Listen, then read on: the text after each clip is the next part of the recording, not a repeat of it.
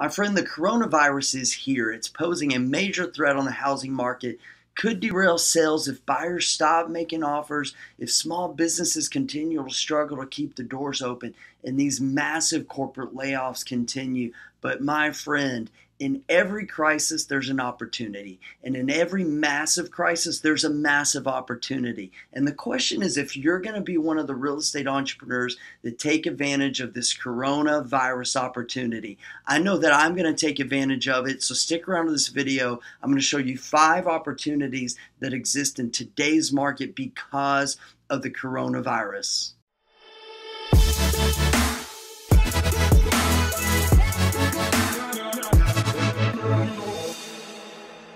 All right, my friends, so let's dive straight into this thing. So first and foremost, what I want to say about this is that, look, I'm not diminishing that people are dying from the coronavirus, right? That there's real struggle, there's real, major issues going on right now. But also at the same time, like, we have to look at the facts and we have to look at the data. And so far, the fact is like 80 or 90% of more people that die every single year just because of the common flu, right? So we've got to look at this for what it is, and we've got to see that and understand and realize that there's definitely a political and a media aspect that's driving a lot of this fear and everything that's going on in this chaos. And like I said in the intro, in every crisis, there's an opportunity. So let's start diving into this and looking what the opportunities are. Before we do that, let's quickly talk about the issue, right? So early this year, and I'm going to talk specifically about the United States.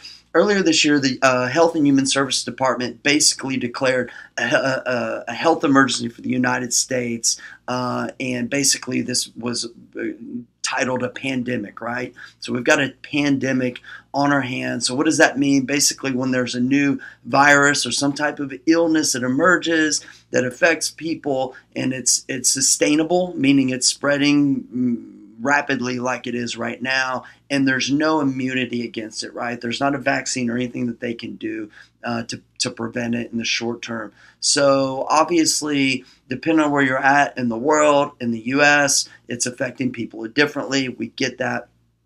Duration, severity of each phase, like, we don't know. We don't know where this thing is going to go. We don't know how long it's going to last. We don't know how big the impact is going to be.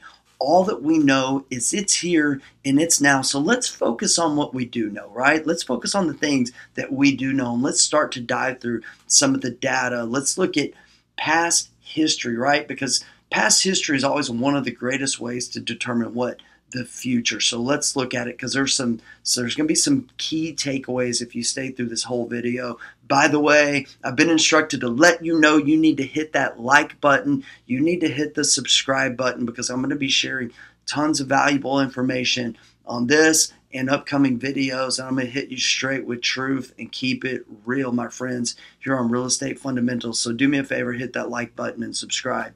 All right, so let's jump right into this part now. So here's what we do know. First and foremost, job and productivity losses are going to impact the market. It's happening already. You've seen massive, massive corporate layoffs. You're seeing all these schools shutting down. You're seeing small businesses closing, big events closing. I'm here in Houston. Every single year, the Houston Livestock and Rodeo Show is one of the biggest, I believe the biggest rodeo in the world. If you're in Austin, Texas, South by Southwest, all these massive events that are major revenue generation events for our cities and for our small businesses have been shut down. They're stopped. The NBA, Major League Baseball, the golf, the PGA, March Madness, all of these massive events that generate money, not only for the big companies, but for small businesses as well. All these ancillary benefits, these events are shutting down. It's happening already. And so as a result of those things, other businesses are shutting down as well, or cutting back production. People are going to be laid off. People are not going to be going to work because of illness or just threat of illness. People are traveling, are being quarantined. People are staying home, need to care for their children, elderly, sick. All these types of things are doing what? They're creating fear. They're creating uncertainty in the marketplace. And here this is basically the introduction to opportunity number one. So opportunity number one is that there's going to be less competition from real estate investors, right? Inexperienced, undercapitalized real estate investors are going to flee the market, right? So I've been in real estate 13, 14 years now. So I was fortunate enough to be in the market in 2008. That was only my second year in real estate, right? The difference, for those of you who've been in real estate during that period of time, 2007 was completely different than 2008. Why? Because of capital. It was easy to get capital. It was easy to get financing. The real estate market was going up, up, up, up, up, and everyone in the market, well, not everybody, but so many of the naive really never thought the market was going to come down. What started happening in 2008, the most massive real estate crash we've ever seen, right? Since the Great Depression, maybe even greater, happened in 2008, 2009. I was there in that market, and it created an incredible opportunity for those that stayed in the game because there was less competition from other investors. So my encouragement to you, if you're a new real estate investor, if you're one of those that you're experiencing fear and you're wondering if you should get out of the market, my friend, I'm going to encourage you. I'm going to encourage you and have you consider that times like this are some of the greatest opportunities for those of us that stay in the game, that look for the opportunities, right? Because right now, the novice, inexperienced, undercapitalized real estate investors are fleeing from the market. So I want to encourage you to stay in this market because there's going to be massive, massive opportunities. And the same thing for the stock market, right? When there's fear, when there's uncertainty, when there's all this, massive chaos that's being blasted by the media and social media 24/7, like people are freaking out. You've already seen it happen in the stock market. The stock markets are tanking, like they're dropping like a freaking bad habit, like on a daily basis. People are scared. When they're scared, they pull their money out of the stock market. That's what's happening exactly right now.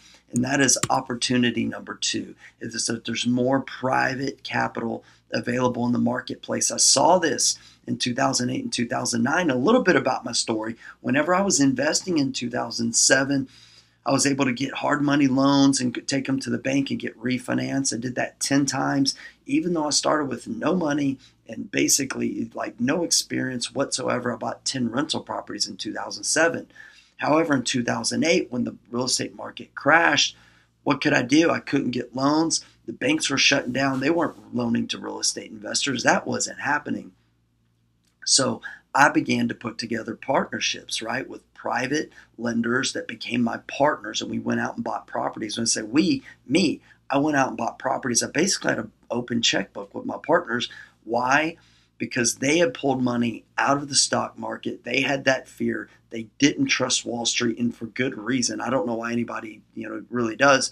But anyway, so they invested it with me and partnered with me, right? And that's the same thing that you guys can do in this market, because investors are going to continue to pull money out of the stock market. And I always say the private money law of attraction is that private lenders are attracted to mainly two things, right? Trustworthy people and good deals. Guys, we're on the verge of getting some incredible deals in this market that are incredibly, incredibly great deals, but they're backed by real estate. And that's what we have as real estate investors that we can offer to private lenders that the stock market can't. So that is another amazing opportunity. So I just want you to consider, if you're thinking about pulling out, and one of your big struggles in your real estate business has been raising money or getting financing for your deals. I'm telling you, there's going to be a floodgate of opportunity to get your deals financed. So opportunity number three, because of all this fear, because of all this anxiety and everything that's going on in the world today, motivated sellers who have been slightly motivated or about to become extremely motivated sellers. People that weren't motivated sellers at all are now going to move into the motivated seller category. We've already seen our deal flow go up just in the last week. We're getting more and more inquiries every day. People filling out forms, going to our websites, searching us up on Google and Facebook, all those types of things, and filling out a form saying, I want a cash offer. I want to sell my house now. Because let's think about some of the dynamics going on right now. People are pretty much like sitting at home. They're locked up in their homes, watching the news, playing on social media all day long, pretty much being inundated with the message that the world is going to hell in a handbasket. We're all going to die. The coronavirus is going to kill everybody. Businesses are shutting down. Stock market's crashing. Oh my God. Like people are freaking out. Anxiety's through the roof. People are stressed out. And for a lot of America, a lot of our potential sellers that we're going to buy from, their financial situation is probably less than ideal anyways. They're locked up in this house. It's probably distressed, needs some repairs. So they're looking at all the, cracks in the wall, the outdated whatever, backsplash and tile and worn out carpet. They're seeing all this stuff. They're going online. Hopefully they're seeing in your advertising, saying that you buy houses. I know that they're seeing mine. And, they're more likely to accept a 50% cash offer than they've ever been before, because once again, when people are experiencing fear, they're going to do, one of a few things. They're either going to panic, right? They're going to panic and do something foolish. They're going to freeze up and do nothing, right? And whether they panic and whether they, let their fear lead them and sell their house at a discount, we'd love that, and we'd like to help them with that, right? And I'm sure that you would too. Or they're going to do nothing, right? They're going to do nothing. They're going to sit still. So either way, it's going to impact the market because there's going to be less people listing their homes with agents. Like people are even freaking out and like reluctant to list their homes, and they're taking their homes off the market just because they don't like the risk of people coming, like strangers coming through their house that could be infected with the coronavirus, and just, there's things like that. And there's other contributing factors why I believe there's going to be a massive shakeup in the market, which once again means there's massive opportunity for us as real estate investors. So there's going to, basically it's supply and demand, right? There is going to be, and I don't know what percent, but an influx of motivated sellers coming into the market. And if you remember opportunity number one at the same time, so more supply from our ideal clients as motivated sellers, but less competition from other real estate investors. So that's what I want y'all to begin looking at some of the dynamics that are going on right now, because whenever we've been waiting for this for a long time, right? As real estate investors, for those of you who've been in the market, especially my market has just been saturated by so many real estate investors and not enough deals. So it's driving up price. So now the pendulum is going to swing, and we're really, really excited about it. So let's talk about two more opportunities that are in the marketplace. So the next opportunity in the marketplace is creative deals.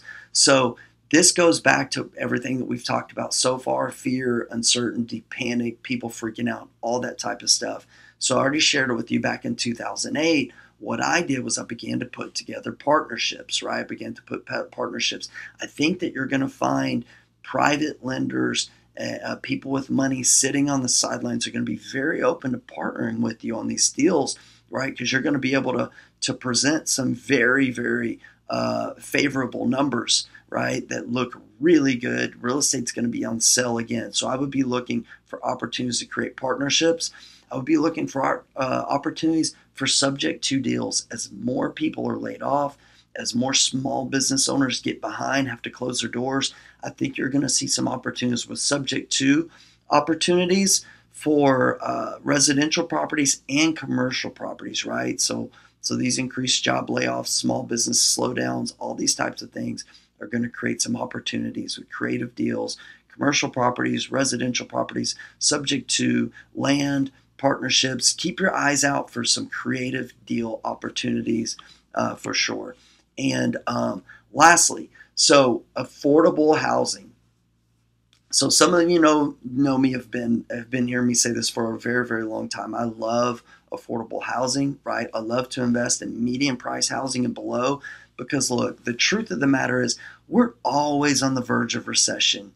Even when we're in a bull market, stock market's going up, guess what? Tomorrow is a new day, and we're always on the verge of recession. And every time there's a recession, recession, every time there's a market crash, we all know that there's an exchange of wealth that's happening, and the separation between the ultra rich and the ultra poor, that gap, it's bigger and bigger and bigger. All in every single market crash that we go through, that expansion between the rich and the poor widens and widens and widens. Just means that there's a much greater opportunity for affordable housing. That's where my heart is, and that's where I believe the greatest opportunity is in real estate. That is what I'm most excited about. That's why I invest in medium price housing and below. That's why I began buying mobile home parks last year. So if you're out there, if you're a real estate investor, you're an agent, you're a wholesaler, you're running across like some mobile home park deals, I'm your guy. Send them to me. But just keep that in mind, right? In this recession that we're likely going into, in this coronavirus freak out pandemic that we're going through, that there is going to be, once again, a transfer of wealth. And the fact of the matter is that low income folks are looking for clean, affordable, safe communities to live in. And that's what we have the opportunity to do. And I think Sam Walton said is serve the masses to live with the classes. So that's one of my key focuses on my real estate and business. That's what we cover here, real estate fundamentals, right? The fundamentals of real estate to help you create not only a profitable but a sustainable business in every market, guys. And this is just another example of why when you build a real estate business built on fundamentals, you can build it and build it to last. So once again, appreciate y'all watching this video. Hit the like button. Hit the subscribe button. Go to realestatefundamentals.com. You can download a copy of my book. You can get access to some free content, some free training that I'm going to be sharing with you. So I appreciate y'all watching this video, and we'll talk to you on the next video.